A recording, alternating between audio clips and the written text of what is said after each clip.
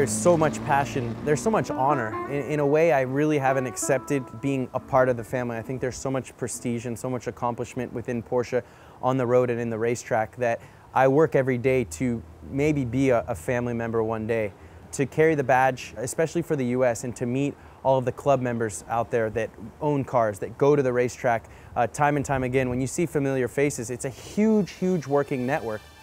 When you look at motorsport and the history and the success that Porsche's had over the last 6 years, and you look at the DNA of our company and how much of what we put on the road has been bred on the racetrack, that's a religion that we all share, and it's a love. And what else would you rather do than spend valued time traveling the world with people that share a common ground and a common love?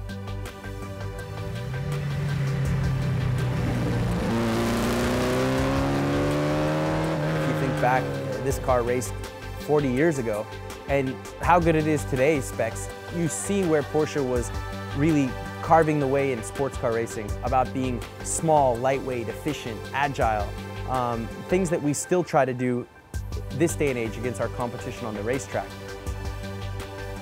You can watch video, you can look at pictures, but to get in that car, you feel what they feel. You see how hard they had to drive. Every time I get into a new race car or a new road car like the Turbo S, it's cool. It's like going into a new hotel room. You've been to many hotels, but this one might have something that's just a little bit better here or a little bit different there. And so every time I get a chance to jump into an historic 911 or the latest 911 on the road, it's a great opportunity, but it's a lot of fun. You know, getting into something like a Turbo S is to me as much a race car as it is a road car. The launch control system, the way that you can set up the suspension with the PASM, these are things that really make you have to remind yourself that you're not on a racetrack. In saying that, having a car with that much handling and power at your disposal is that same awesome, narcissistic control freak man that, you know, gets into a race car and get into one of those cars and do exactly what you want, how you want to do it. To continue to see the evolution of the product, I always wonder when they're going to stop, because how can you make the last generation of a 997 Turbo better? Well, they showed me with Generation 2. Now they've showed me with the Turbo S.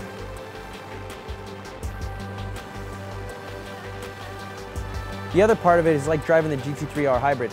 When you have a strategy of using the paddles and deciding when to use the charge, same thing. Now you've got a carbureted engine, so you've got to be masterful in your blips and your downshifts. You've got to be that much more precise with the old, worn-out H-pattern gearbox. That type of stuff I love because it's an equalizer. Not everybody can get into those cars and drive them.